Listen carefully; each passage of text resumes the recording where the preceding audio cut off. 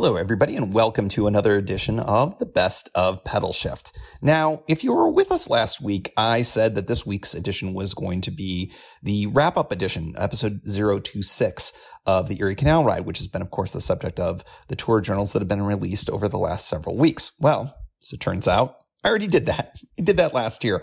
I also kind of revisited that ride and summed it up in episode number 187 of the Pedalshift project. So rather than re-release those, I'd encourage you to go check those out if you'd like to continue the dialogue and continue the summing up of that really, really fantastic ride in 2015. And that brings us to this edition of the Best of Pedalshift.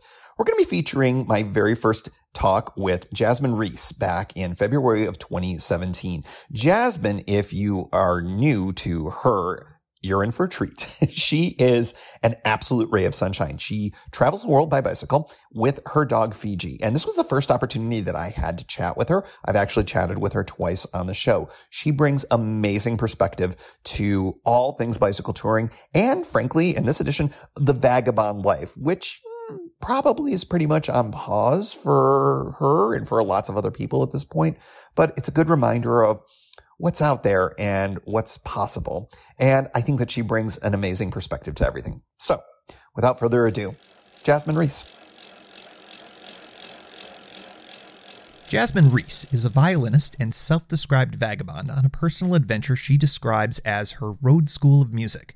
On March 1st of last year, she hopped on her bicycle with her dog Fiji and violin in tow, living a boundless life full of musical opportunities.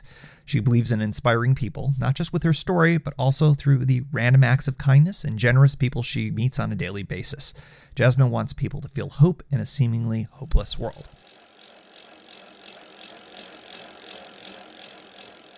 Hi, Jasmine, and welcome to Pedalshift.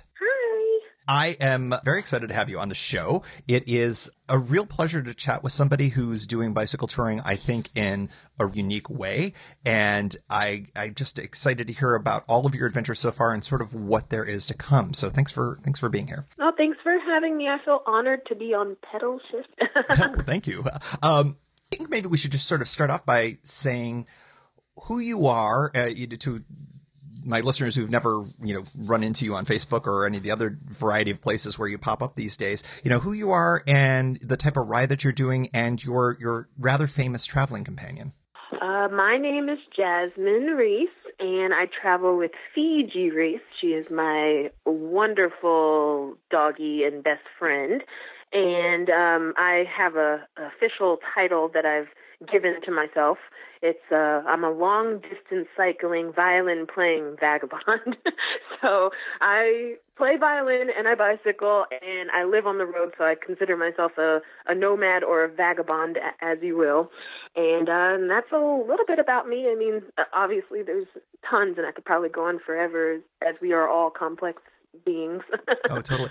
The term nomad and vagabond, I'm curious why that label appeals to you in the context of what you're doing, because I think that it really explains a lot based on what I know about you and what your trip's been like and what your trip is to be. Well, because I think vagabond in particular probably had some negative connotation, but as we move further into the future, it's becoming a little bit more accepted. As I think how we viewed vagabond in the past was someone who basically lived like a homeless person and went about, just moved. So they were a nomad, but homeless, and probably people viewed them as freeloaders or things like that. But with the internet that we have today and so many resources such as Workaway and Wolf and Couchsurfing and Warm Showers, the vagabond notion has come back, but not so much as a freeloader or a homeless person who's moving about the earth, but a person who is actually connecting with other individuals in a bartering type way, whether it be in Workaway, working for your room and board, or if you're on Couchsurfing and you're connecting and sharing cultural stories about where you've been and where they've been. So I view myself in the new context of a vagabond, and I hope it's in a much more positive light, where I am connecting and sharing with individuals as I go away and bartering and working along in order to sustain my travel lifestyle. And Nomad has I think for the longest has always had a positive connotation of someone who just moves about and pretty much lives their life traveling. So I guess I would be both, but the Vagabond title appeals to me more so because it's way more, it encompasses more so what I'm doing as far as connecting with people and living off of the road without money being so much involved, but more so through bartering and trading knowledge with people about our lives, and in that way connecting with people. I love this because it is a way of looking at a life viewed through the prism of adventure and experience rather than accumulating things and money and titles and all of that other kind of stuff. So I think that it's a much richer way to go about it. What was the impetus for all of this? What was there any one thing, or was this just something that percolated up for you? I'm pretty sure. I mean, there were a multitude of things that finally, made me say, okay, I'm going to do this. But I think for most adventurers, nomads, vagabonds, whatever you would like to say, anyone traveling long distance, something, they had to lose something in order to gain this lifestyle. And I say gaining this lifestyle because this lifestyle for me is gaining freedom. It's gaining something valuable. And you had to lose something in order to realize that you could live this way, because sometimes we feel trapped in the life of routine and security, and we feel like we can't break outside of that and live a different life because we don't know what's outside that barrier. So it seems scary. So in order to come to the point where you can say, oh, I'm going to sell all my stuff and live with the insecurity of not knowing where my next paycheck is going to come from and where food is going to come from and where housing is going to come from, you have to feel like you have nothing else to lose. And so I think we all started with the idea of escaping. And that's very much true for myself. I didn't have anything serious happened to me, such as losing a loved one or going through heartbreak or anything like that, because I've heard those stories on the road.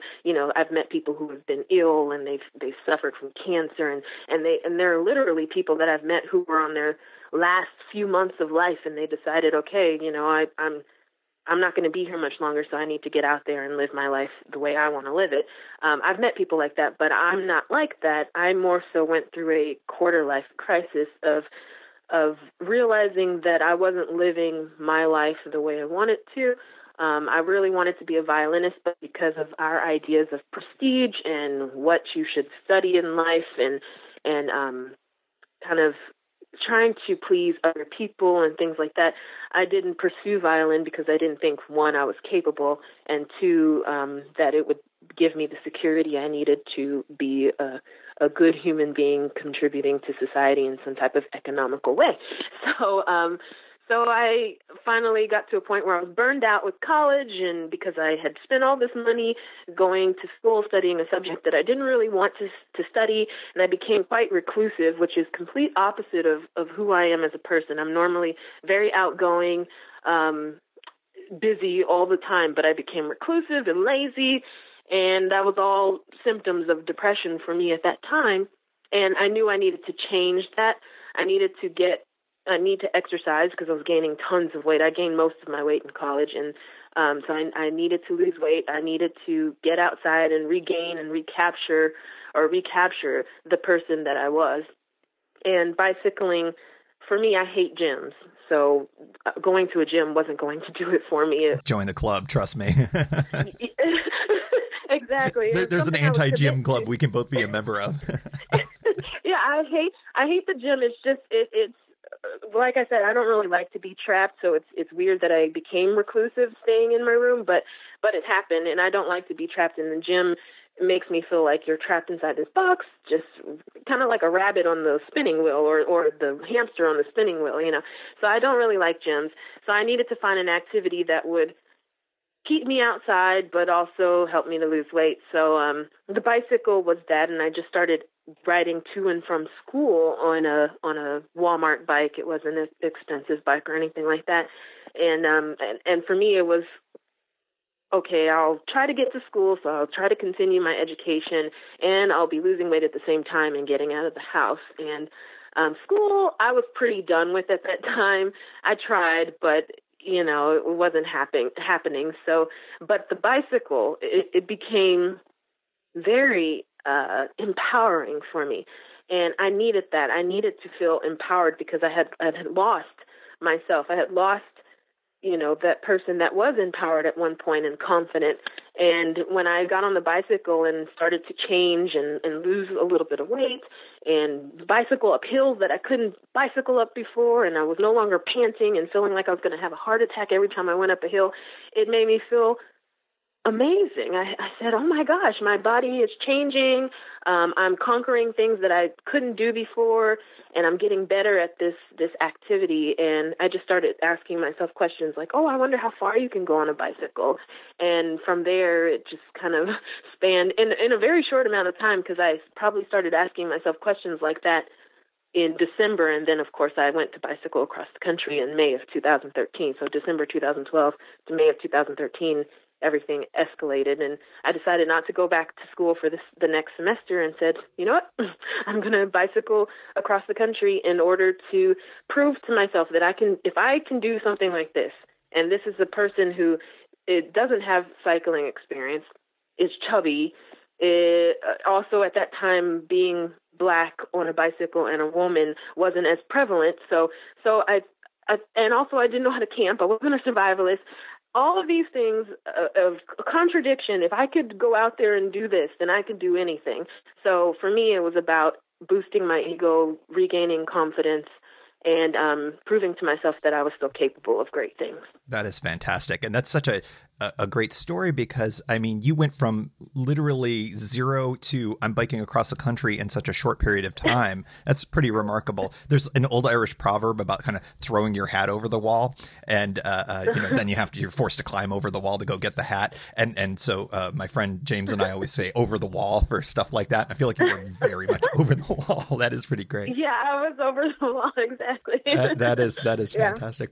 So, I mean, we talked about this before. You travel with gear that's pretty atypical for a world traveler. You've got a fiddle and you've got your dog Fiji, to name two of them.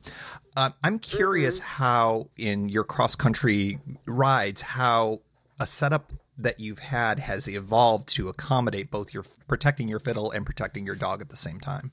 Well, like I said, in 2013, I pretty much set out with no experience. So it's been, kind of just learning as I go. But for Fiji, I knew that we had a great bond, and there was no way I was going to leave her behind for the typical 3 months that it takes people to bicycle across the country. It took me a lot longer, but I couldn't leave her for 3 months.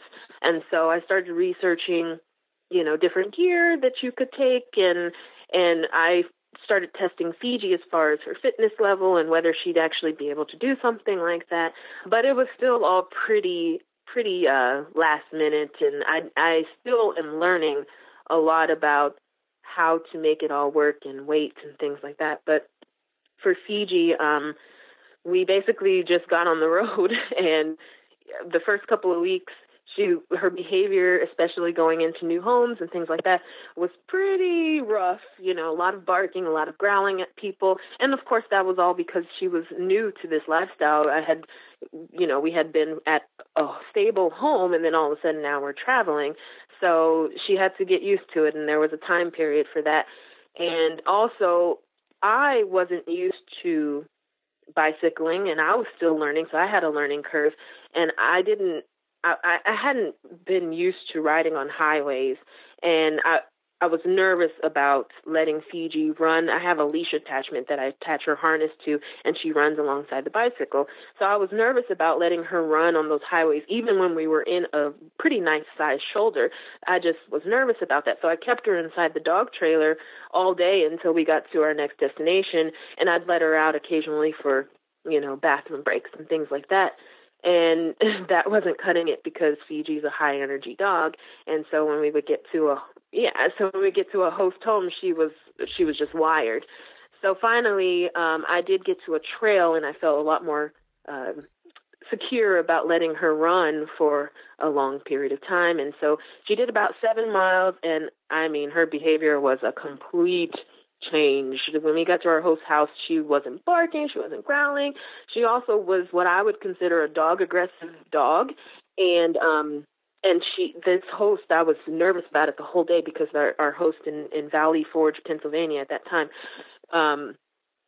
they had 5 dogs, and they were all service dogs. They were all in training for service dog training. So I said, oh my gosh, we're going to a place with 5 dogs, and Fiji does not get along well with dogs.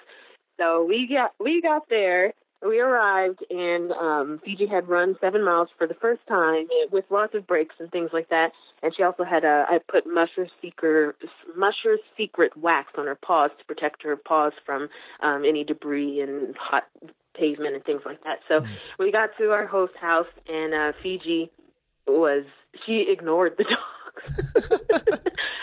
And that was the first time I had ever seen her not growl, not get into any type of tussle with another dog. I said, wow, okay, so the secret to you is you like to run.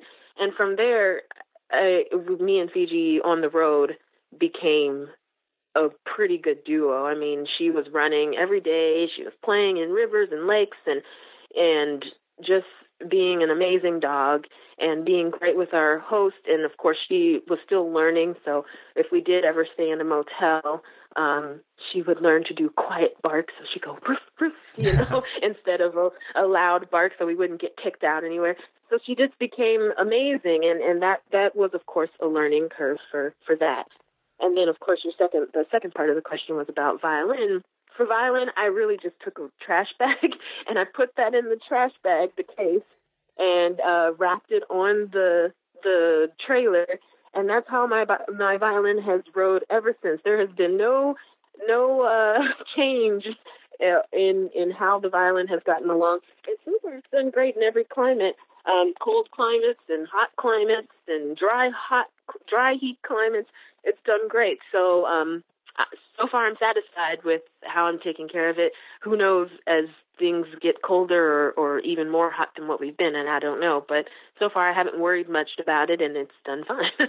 Yeah, I mean, it sounds like the answer or the short version of for both is keep it simple. Dogs like to run, violins, just keep them dry. You know? Yeah, exactly. Yep. Pretty much. Dogs need exercise. And, I would tell people just as a disclaimer or warning, know your own dog. Not every dog is going to want to run as much as Fiji does, and not every dog is going to, like this lifestyle. They're not going to accept being able to meet new people. I'm just lucky enough that I have a wonderful dog who loves people. She's the sweetest thing. She loves meeting new people, and she's come to love meeting dogs.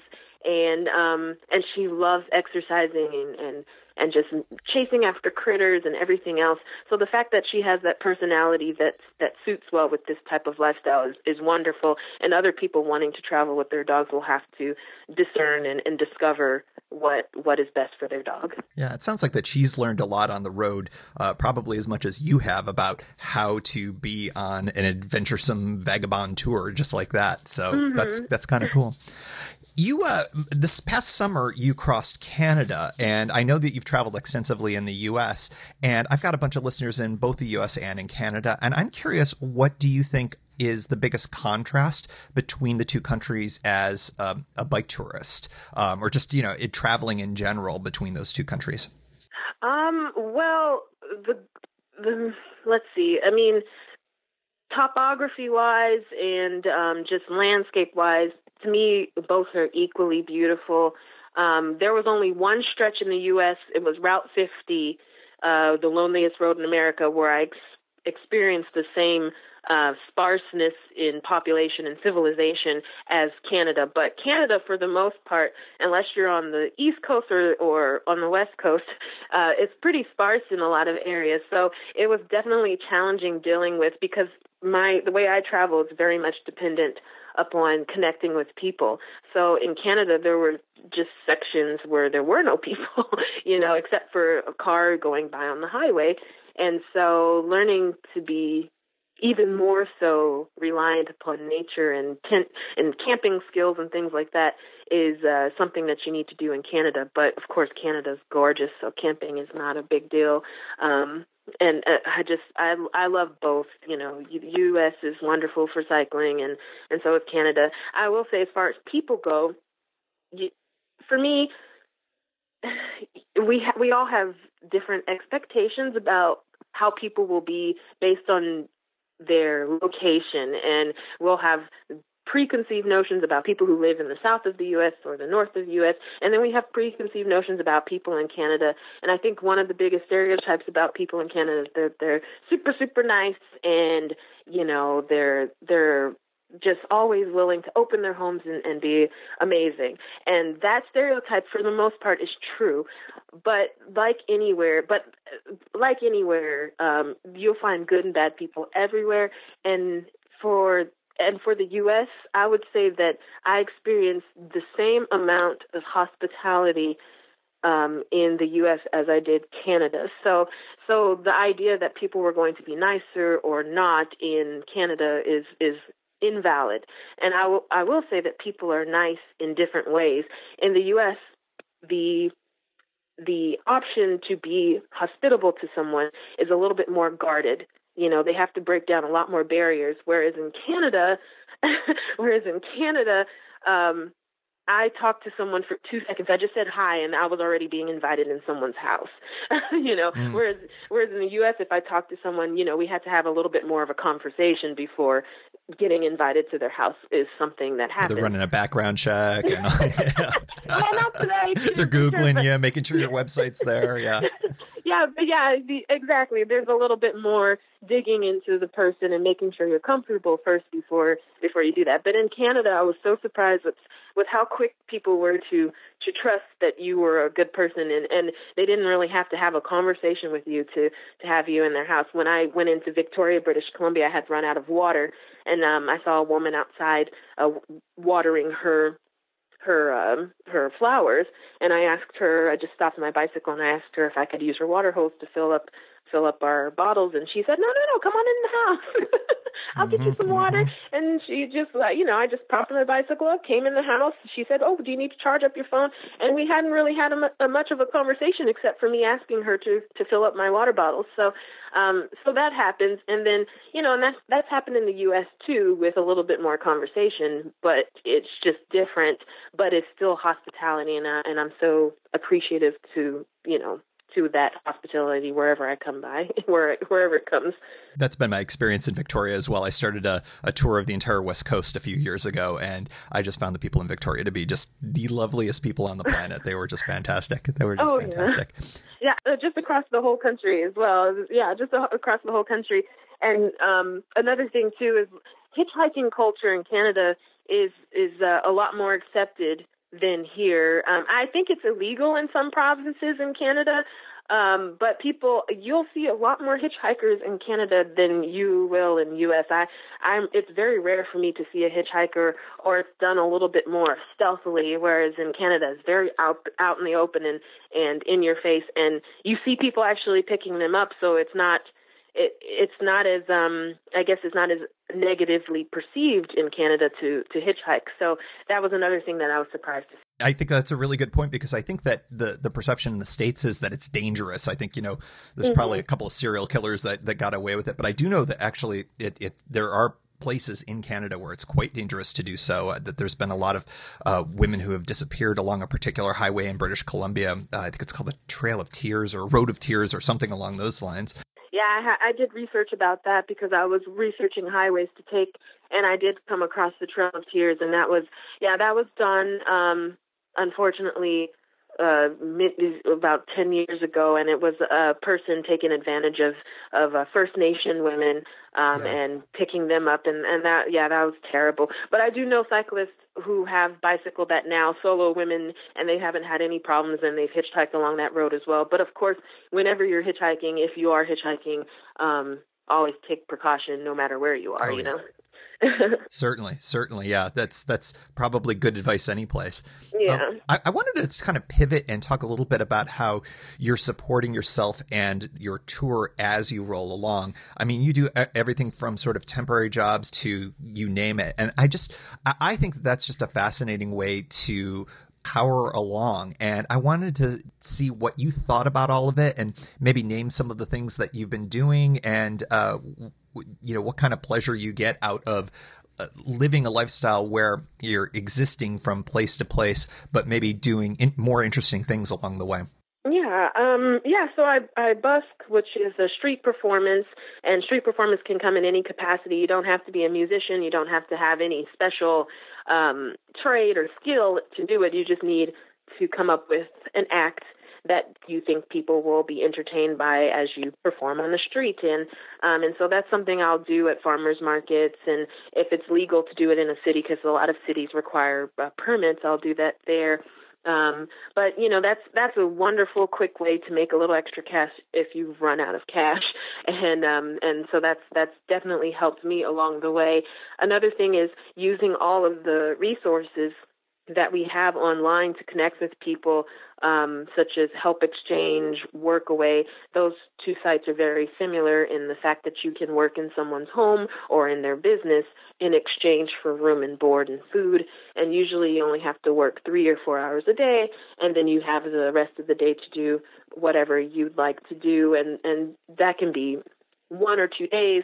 It could also be long-term, 6 or 7 months, so using those resources, also using the resources of warm showers and couch surfing, where you can stay in people's homes for a night or two, and therefore you don't have to pay for a motel or a hotel, taking a tent so that you can camp. All of those options offset cost of basic living.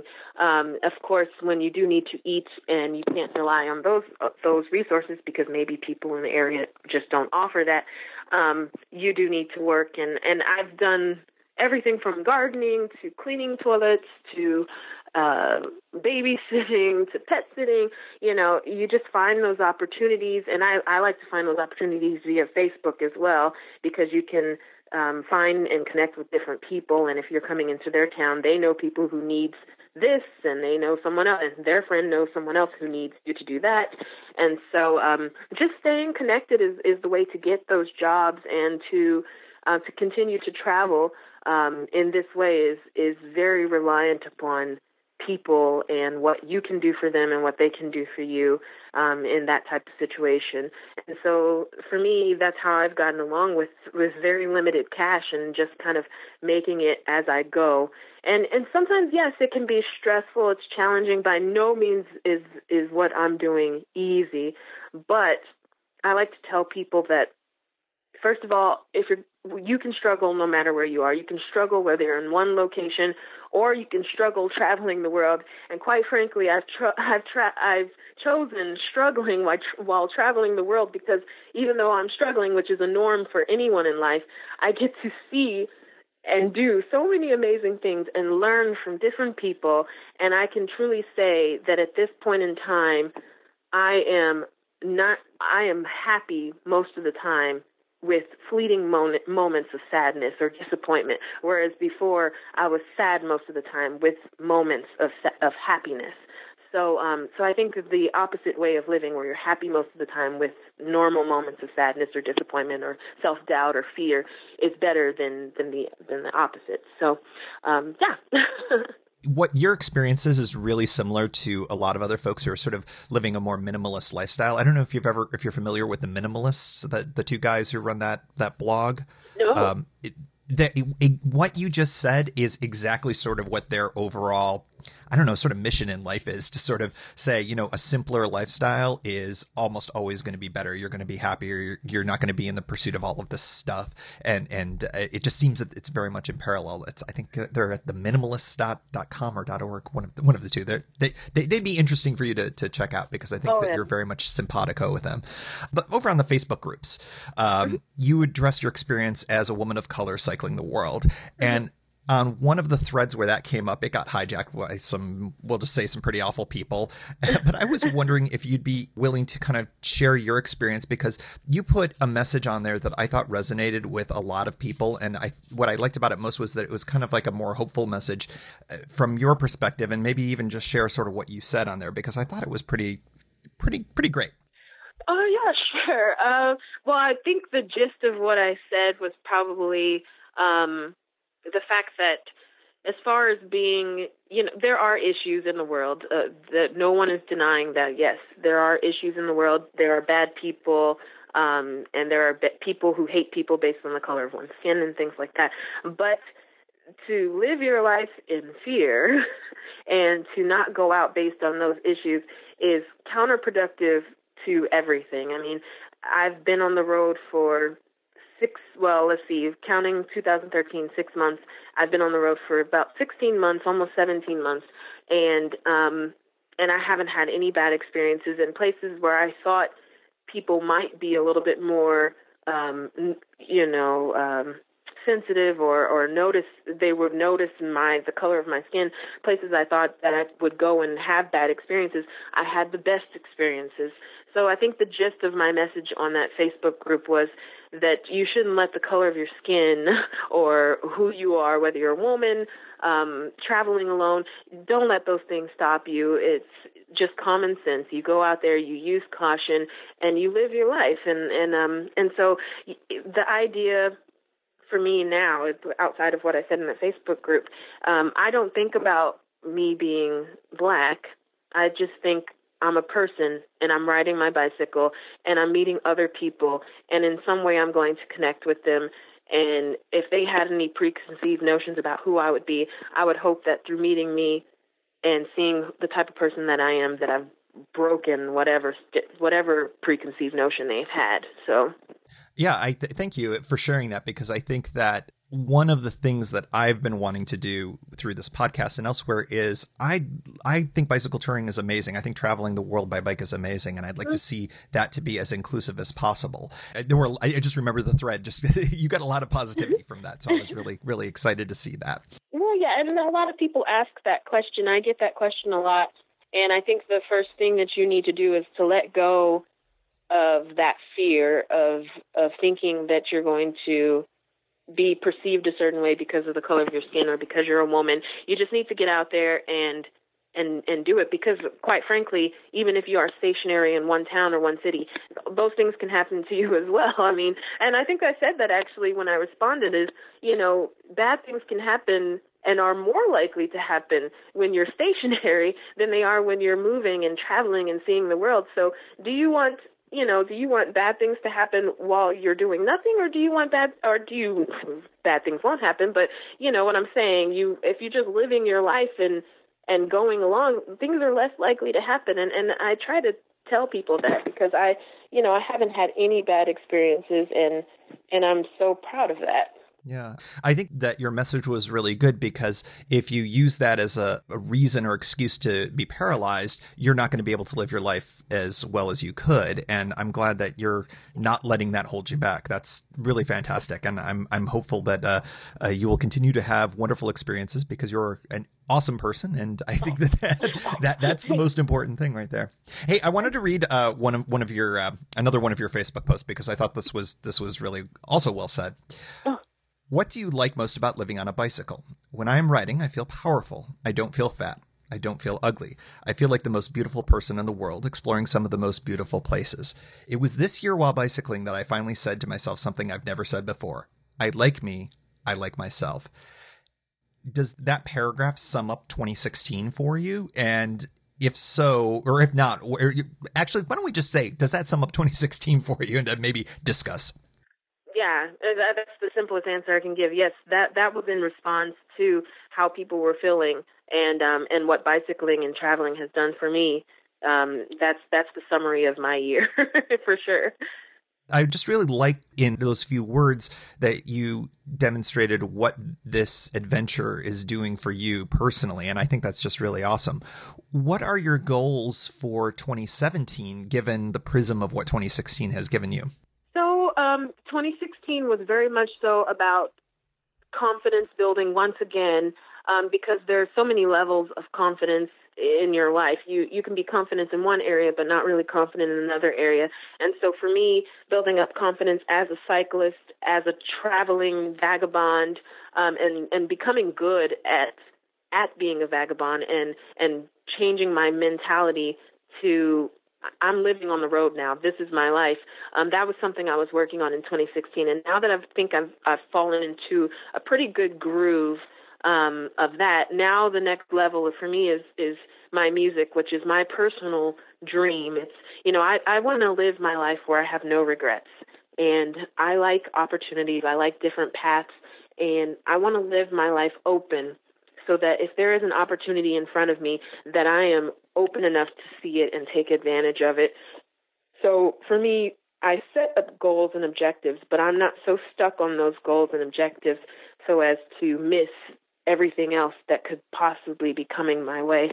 So I hope that in 2017 I'm open to great opportunities, but I also want to focus more on the musical side of my journey, stopping and playing with different musicians and learning from them, because I still have a long way to go as far as skill set goes on my instrument of violin.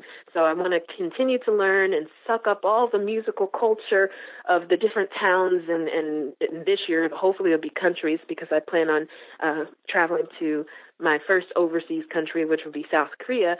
So I'm hoping to suck up as much musical culture as possible around the world, and I just have to find a way to do that in a way that actually helps me to progress, because when you're on the road, there's lots to think about. There's, where am I going to sleep? What am I going to eat? And by the time you've done 12 hours of cycling, the last thing you want to do is practice violin. so I can imagine. So finding a groove for me, as far as the musical side of my dreams goes, is going to be my goal for 2017, and becoming more confident in that aspect. Being a confident musician and a confident street performer is something that I want to do. And for Fiji too. Oh, of course, yes. Fiji, of course. I'm training Fiji currently. I don't know if I'll be successful, but I'm training her to hold a bucket that says, donations accepted while I'm busking. So she'll go around with a little bucket so people can drop money in the bucket instead of my violin case.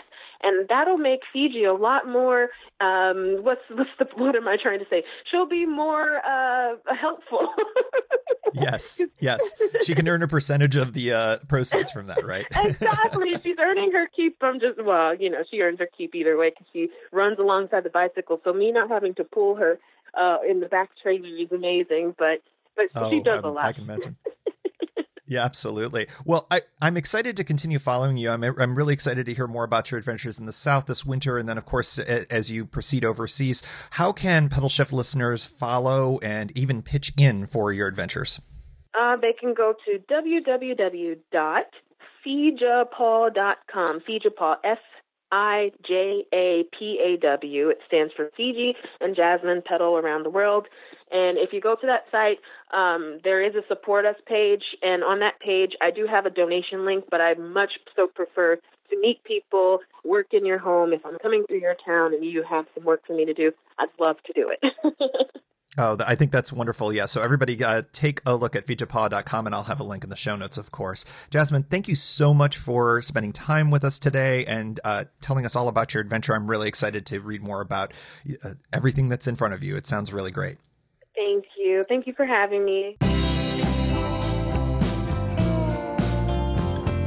Thank you for joining. You can find Pedalshift at pedalshift.net. Lots of great content. You can hear the Pedalshift project through iTunes or your favorite podcast aggregator. Opening music courtesy of Jason Kent off his debut album. The track is called America. Check out his band Sunfield's latest release, Habitat, wherever cool music is available.